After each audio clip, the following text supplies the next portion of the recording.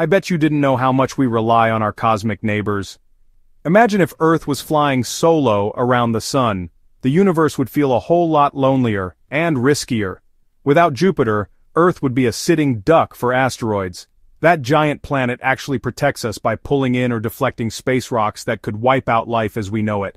And it's not just Jupiter. Other planets like Saturn and Mars help keep Earth's orbit stable. Without them, our path around the sun could wobble, making our climate wild and unpredictable. Think about exploration. No Mars to wonder about ancient life, no icy moons like Europa to dream about hidden oceans, no Venus to help us understand greenhouse gases, and no Saturn to study those gorgeous rings.